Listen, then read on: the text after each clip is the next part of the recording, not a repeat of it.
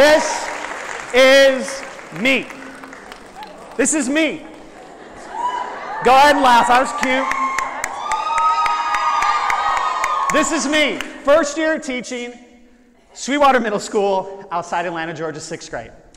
Every single neuron was fine all throughout my body, including my hair. Can you tell, standing up? That was a choice in 2001, it really was. Every neuron was firing in my body because I was so excited to start teaching. It's my first year of teaching. And I've been waiting for this moment to have my own classroom since the 8th grade. Because it was in the 8th grade when the bullying got unbearable. It was in 8th grade that Mr. May, my social studies teacher, walked by, heard my bullies taunt and laugh at me, and joined them. But today was different. I get my own classroom.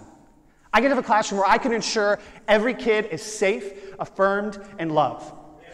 I have a classroom where every kid is held to high expectation and is on the path to college. But here's the thing. Looking at Mr. Weiden, first year teaching, I was still that scared 8th grader. Really scared to fail. Really scared of being judged. So how is it that I've been waiting this long to be the best teacher that I knew I could be, but I was so scared to be me?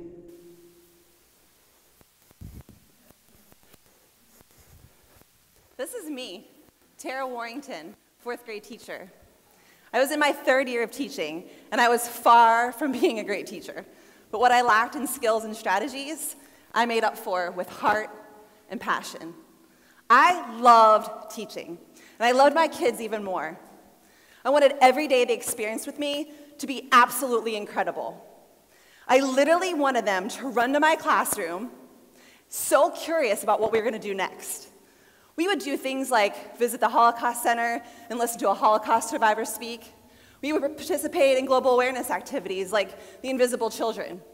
We had college mentors and would visit them to see what it was like to be in the day in the life of a college student. But next door to me, in the other 4th grade classroom, there was a different type of teaching going on. My teammate was one of those teachers that taught from her seat. She gave her kids work packets and worksheets so that she could sit at her desk, sip her Mountain Dew, paint her fingernails, balance her checkbook, and sometimes work on her grad assignments. Everything was cool between me and my teammate for most of the year. And then one day, she knocked on my door and asked to speak with me. She was really upset with me. She asked me to stop being me.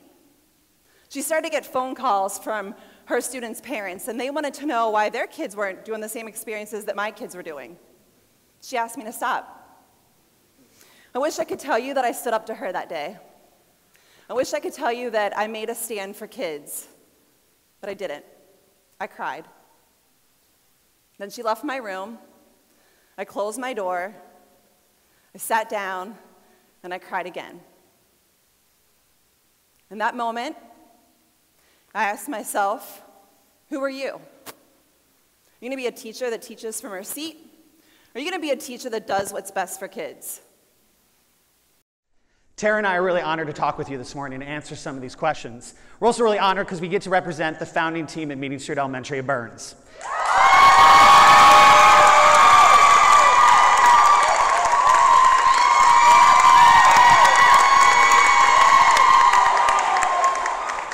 We may have practiced that yesterday. Thank you, team. Like Mim said, this week is focused on being extraordinary. So Dirk, Katie, they're going to talk about being extraordinary outside the classroom on Friday. Sarah and Rain are going to talk about what it means to be extraordinary in the classroom. But Tara and I today are going to talk about what it takes, this extraordinary work you have to do in your heart and in your head every single morning in order to be extraordinary for your kids. So, no secret, Tara and I love podcasts. Anyone like podcasts, like super nerdy like This American Life, S-Town, Oprah Super Soul Sunday? We love them. We text them to each other at all times. We really hope that this morning is that podcaster you need after you've had a really hard day and you need some inspiration. We hope it's that podcast you listen to on your way to work so you can really fix your heart and your head to be extraordinary for your kids each and every day. How many of you love Oprah Winfrey? Yay! Oprah doesn't know it, but she's my spiritual advisor. I listen to Super Soul Conversations, her podcast, every day on my way to work to get my heart and my head ready. A few months ago, she had a super soul conversation with Reese Witherspoon, and they were reflecting on their movie A Wrinkle in Time, and they were talking about the theme of being a warrior for the light. And Oprah shared that in her upcoming O magazine, she was going to pose the following questions to her readers. What are you a warrior for? What are you willing to stand up and fight for? I had chills go through my body. I was like, Oprah, not that she can hear me, but Oprah, I'm a warrior for kids. I fight so that every kid in America has a quality education. That's what I'm a warrior for. And I couldn't wait, of course, to share the podcast with Chad because he loves the book A Wrinkle in Time, but I knew he would be so into this concept of being a warrior. So fast forward a couple months, Chad, Kelly, and I are working on our vision for culture and climate at Burns. And we thought about Oprah's question. We thought about warrior teachers. And we said, what do we want our teachers to be at Burns? We want them to be warrior teachers. Mm-hmm. And we came up with 10 qualities that we think warrior teachers have. And Chad and I are going to talk about 2 of those today. I get to talk about my favorite. It's called doing too much. Have you ever had a kid say to you, you're doing too much? Yes. Yes. Well, that's a good thing. Let me explain. When I was a principal in Pittsburgh, I had a student named Alan A. When I got to the school, Alan A would say to me, you're doing too much. And I really didn't know what that meant. And so I'm like, Alan A, I'm going to ride the bus with you on your way home from work this week to figure out why you have all of these bus referrals. Man, you're doing too much, Miss Warrington. I was like, Alan A, you're going to have lunch with me this week because we really need to work on this writing essay. I know you can do so much better. God, doing too much. I was like, all right, what does this mean? So I finally realized that doing too much meant that I was making Alan A feel uncomfortable. I was making her feel uncomfortable because I was pushing her beyond her comfort zone. I was holding her accountable to be the very best student that she could be, all the time. And so I came up with a clever response to Alan A's, you're doing too much. And when she said it to me, I said, you're right, Alan A, actually I'm doing the most. I'm doing the most because I love you, I care about you, and I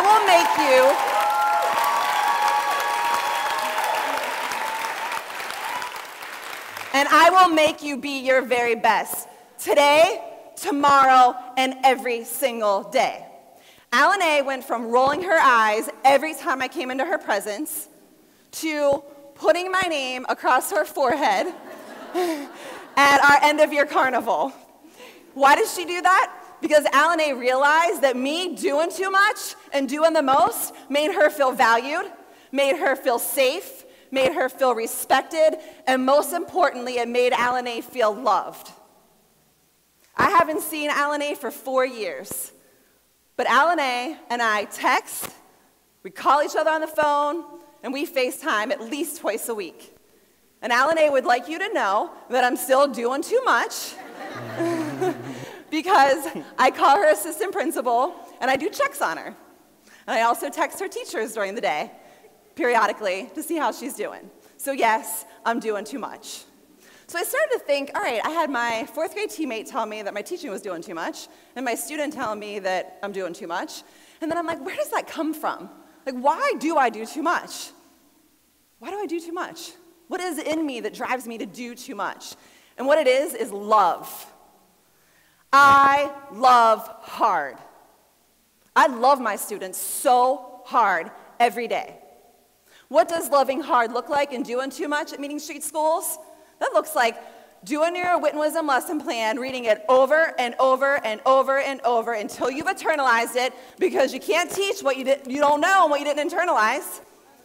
It means showing up on the weekends at your students' birthday parties, sporting events. It means holding your kids accountable when it actually hurts. That's what's doing too much. And every kid deserves a teacher that does too much. Yeah. Great.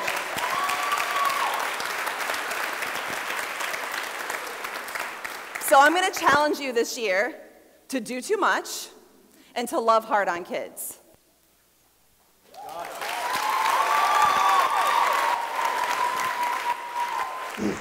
Aren't I a lucky guy I get to work with her? I get to work with Tara. That's pretty lucky. All right, I'm going to stamp it. All right, relay people, I'm going to stamp it. Say, doing too much? Doing too much. Loving hard. Loving hard. Doing too much? Doing too much. Loving hard. Loving hard. All right, we're going to start with a quote. I'm going to use some proximity to make sure y'all aren't on your phones. It is not the critic who counts, not the man who points out how strong the man stumbles, or where the doer of deeds could have been done them better. The credit belongs to the man who is actually in the arena, whose face is marred by dust and sweat and blood, who comes short again and again because there is not effort without error and shortcoming, but who does actually strive to do the deeds, who knows great enthusiasm, who at best knows in the end the triumph of high achievement, and who at the worst, if he fails, at least fails while daring greatly. Anyone know who this is? Teddy Roosevelt. President Teddy Roosevelt. The only feedback I would have from President Teddy Roosevelt is, can we include some gender updates to this statement? Can we include woman, please? Can we include something in the 21st century? It's the only feedback I have for him. But this is one of my favorite quotes of all time. And why I like this so much is because it gets to this idea of being in the arena. And so what I'm honored to talk with you about today is what it takes to be in the arena each and every day for your kids. And that's being vulnerable. Yeah, I know, it's weird, right? Vulnerability, that makes me uncomfortable. I'm starting to sweat. Vulnerability, that's scary, that's uncomfortable. I'm going to argue that being vulnerable actually is the best thing to do to be in the arena for your kids each and every day. So we're going to get really comfortable with being uncertain. We're going to get really, really comfortable with not owning all the answers and asking for help. And we're going to be very comfortable taking big, bold chances, failing, getting up, and doing it again better. That's being vulnerable. So one of my heroes, Dr. Brené Brown, wrote a book called Daring Greatly, and she defines vulnerability as uncertainty, risk, and emotional exposure. So you know that feeling you get in your stomach, that the knots, the butterflies, maybe on the first day of school, maybe on a first date, maybe having an idea at a team meeting and sharing out, maybe being the first person to say I love you, maybe initiating a difficult conversation, that feeling, that nervousness. Dominique is laughing because she knows it's true. That's vulnerability. That's vulnerability. That's how it feels. So why do we feel that way? Why do we feel uncomfortable? Why do we have the butterflies? Why do we have the knots? We have those because we're afraid to fail. We're afraid of being judged. We're afraid of not appearing perfect. Because it is terrifying to take a risk. It is terrifying to address a challenge. It's terrifying to make yourself emotionally exposed and not have that reciprocated and embraced. It's terrifying. But let's be really clear. Perfection and being bulletproof might be seductive, but they are not conditions of the human experience. So, vulnerability. I'm going to argue that those who are vulnerable are actually the most brave. They're actually the most courageous. I'm even going to say being vulnerable is really hot. It is. You're the most brave. You're the most courageous. People who are vulnerable show up each and every day in the ring, in the arena for their kids, and they say, this is me.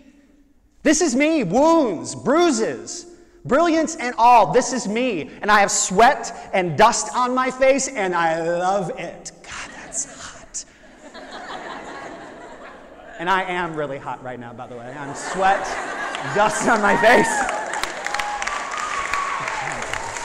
Can I do this? God, I'm like so close to Beyonce right now. This is amazing. I have my costume changed. All right. So keep going. Brené Brown says that courage starts with showing up and being seen. Isn't that just so powerful? Courage starts with showing up and being seen. If only my first year Chad knew that. To just show up and be seen. To just show up and be seen. So powerful. So, what does vulnerability actually look like in the work on a daily basis? So, number one, with your kids. True story. Kids can smell fake on you real quick. Can I get an amen? Amen. Real quick. So, here's a surprise. Be vulnerable. Admit when you make mistakes. Apologize to them. Laugh with them. Be a human being. Show up. They will love you quicker. Trust me, it works, okay? Be vulnerable with your kids. Number one.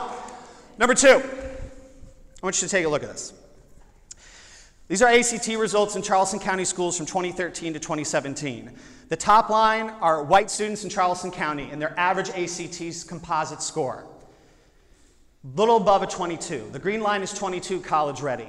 The bottom line, African American students in Charleston County's ACT composite 2013 to 2017. Around a 14.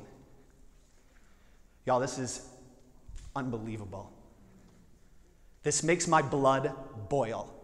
There's a 7.7 difference between African American students taking the ACT and their white counterparts. How is this our reality in America? How is this our reality? So Burns Elementary School has had a rating of at risk. The lowest, according to South Carolina Department of Education, they've been at risk. I want you to guess how many years Burns Elementary has been labeled as an at-risk school. Burns? 11.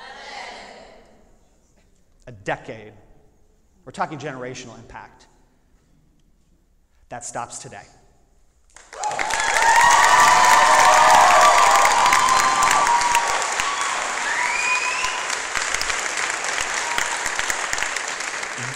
One, I will be vulnerable. I'm terrified. Y'all, I'm so scared about this. I mean, look at this. Go back. We have a lot of work to do. I'm so scared of failing. I'm so scared of being judged. I'm so scared of not living up to my colleagues' expectations for me. But here's the difference. I acknowledge that, but I'm running straight towards that as a result. I'm running straight towards those results.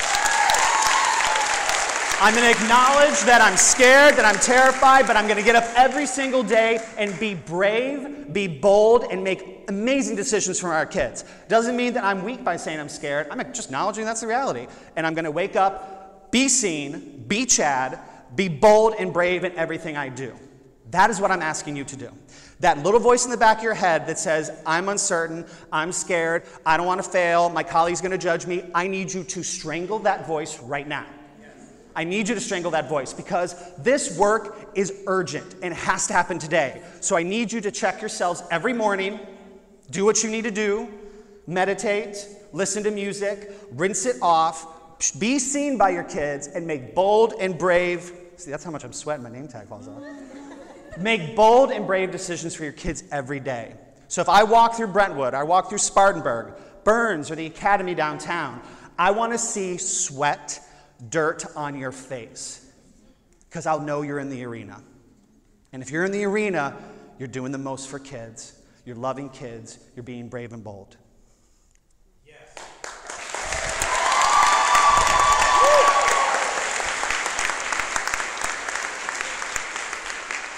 So now you know who Chad is. Now you know who I am. Who are you? Who are you going to be every day for kids?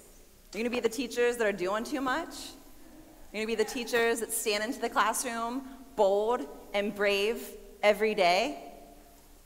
Who are you? Amol, can we get that? We have a little trick and it may not be working. There you are. So Tara asked, who are you? Here's the answer. This is us. This is us. This is us as one team, one family. And it's not going to be enough for Taylor Ripley to be bold and be brave. Y'all are silly. Turn that off. I'm trying to be serious. Rain Hackler, ladies and gentlemen. Just couldn't wait till tomorrow. Yeah, right?